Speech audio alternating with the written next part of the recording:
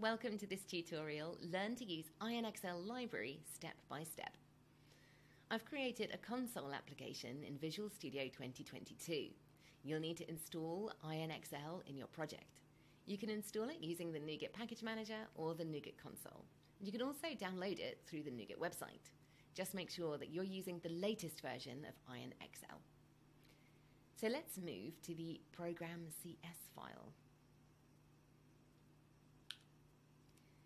I import IronXL into the program file. This is a major step in order to use IronXL. After that, I load the Excel file using the load function. You can load any spreadsheet format files in your program. So let's see the Excel file. Now I will modify this Excel file. I'll get the sum of the unit price column and print it in the new cell with a black background and white font color. We can apply formulas on specific cells using IronXL. On line 8, I set the value of cell C24 to then apply the sum formula from the range C2 to C23. And you can apply any formula to cells. I also set the background color to black.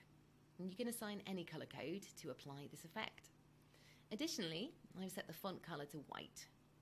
After that, I saved the file with the name modified XLSX and printed modified file saved to the console.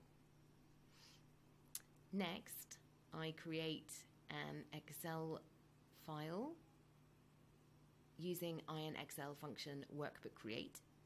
And for the argument, I passed in the Excel file format. After that, I set the metadata of the file. You can set many things, like the author name, etc. I create a worksheet inside the workbook and assign the value Hello World to the A1 cell. I apply formatting on the A2 cell, like border color and border type.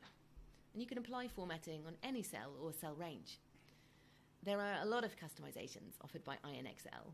You can export files to any format like JSON, CSV, XML, XLS, and XLSX.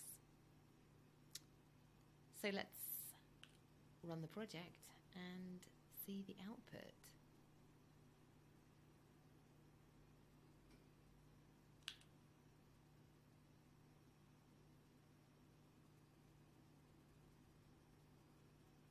Now I click on the Build Project button to start building.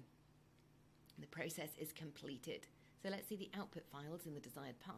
Let's open the modified file to see the output.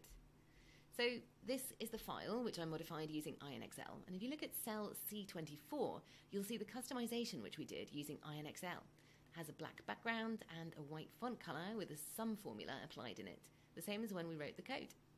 So let's see the exported files which we created in our program.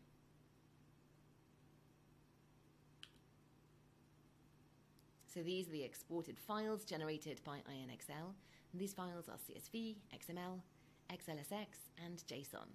So let's open the Excel file and see the actual result of formatting.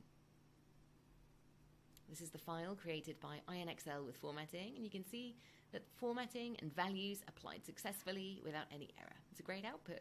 IronXL is a great tool. You can do a lot of customizations and formattings using it.